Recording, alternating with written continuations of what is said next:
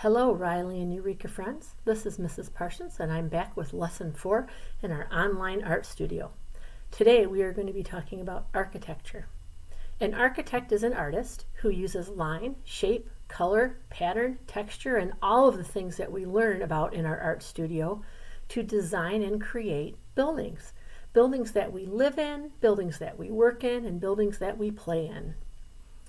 Some architects will even look at that building as if it were a sculpture. They'll pay attention to the area surrounding it, the city surrounding it, the landscape surrounding it, and they'll make creative decisions based on that. And those buildings can almost look like a sculpture or a piece of 3D art. One architect that does that is named Zaha Hadid. You might be familiar with one of her pieces of work. If you've ever been to MSU or driven down Grand River through East Lansing and through campus, you might have seen the big silver building that looks almost like a spaceship. That is the Broad Art Museum, and the Broad Art Museum was designed by Zaha Hadid. She liked to look at things in nature and then design her buildings around that. So we're going to read a story about her, and then I'm going to give you your lesson for today. This book is called The World is Not a Rectangle, a portrait of architect Zaha Hadid. It was written and illustrated by Jeanette Winter.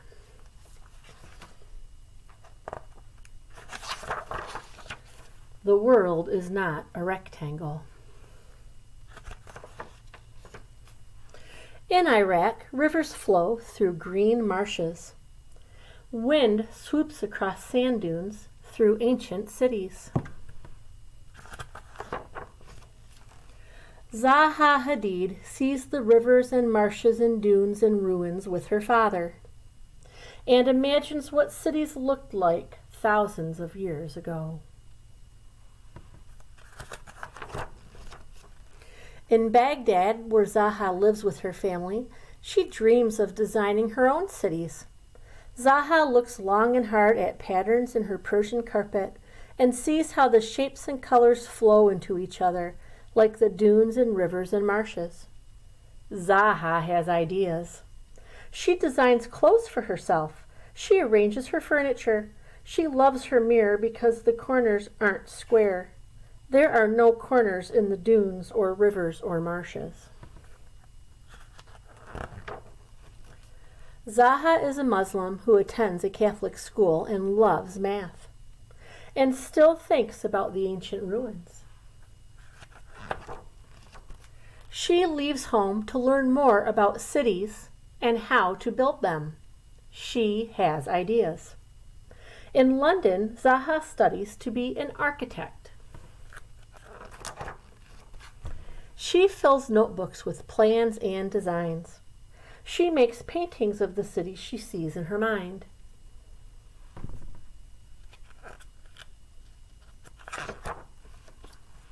Zaha graduates with honors, rents a room in an old school building, and opens her own office, Studio 9.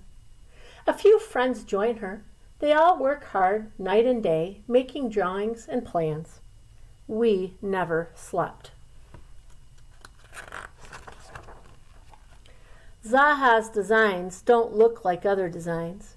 Her buildings swoosh and zoom and flow and fly. The world is not a rectangle. No one wants to build her unusual designs. They say they can't be built, but Zaha knows they can. So she enters a competition after competition, hoping to win, hoping someone will be brave enough to build them. Finally, one of Zaha's designs is chosen. The architect judges think her plan is best. But the city committee doesn't like it and won't build it. They hold another competition. Her designs wins again, and still they refuse. Hadid means iron in Arabic, and Zaha is strong as iron. She keeps on working, one plan after another. I made a conscious decision to not stop. Zaha remembers the grasses in the marshes swaying and sees tall buildings dancing like grass.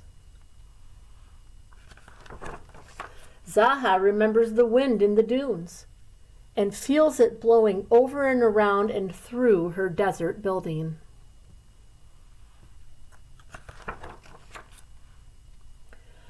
Zaha looks at shells and cradles her stadium like a cocoon.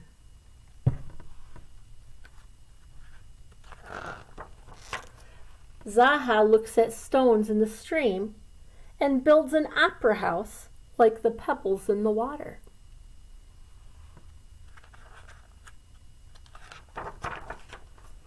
Inside the opera house, a singer is the pearl in the oyster shell.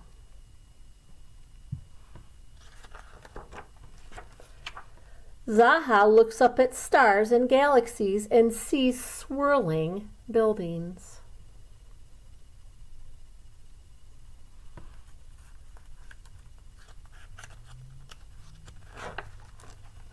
Zaha looks at the Alps and builds a museum inside a mountain peak with windows to see the skies and valleys.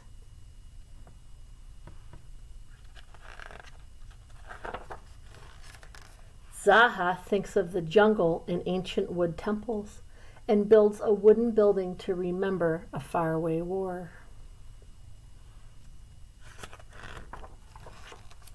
One by one, Zaha's designs become buildings all over the world. We do this so you can be in a simple place and feel good. Zaha is so busy now that every room in the old school building is filled. Over 400 architects work in these rooms, designing, planning, engineering, and making models of Zaha's visions. You should do what you like.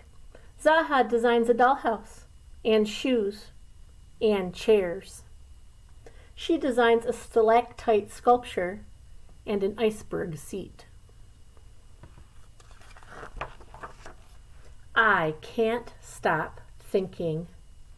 Sometimes when she is working, Zaha's early memories return. The beauty of the landscape where sand, water, reeds, birds, buildings, and people all somehow flow together has never left me. I still believe in the impossible.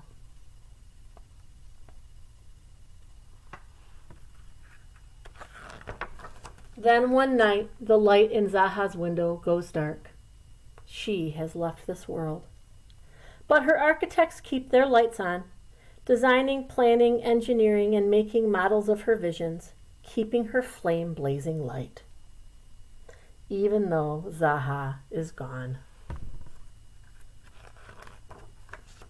And all of those buildings that they talked about in this book are all buildings that she built all over the world, including the one on MSU's campus. Another architect who used nature as inspiration for his buildings was someone named Frank Lloyd Wright.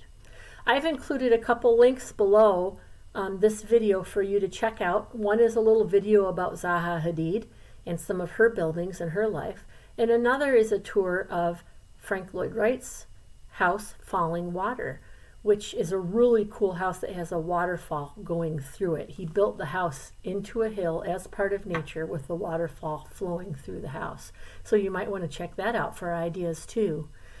I also included my drawing, which I'm going to talk about in a minute, and some pictures of Broad Art Museum and of Falling Water by Frank Lloyd Wright. What I would like you to do today is design a building or a house or a dream house of your very own. But I want you to think outside the box. I want you to think like Zaha Hadid and look at things in nature. Know that it doesn't have to be a square with a triangle on top to be a house.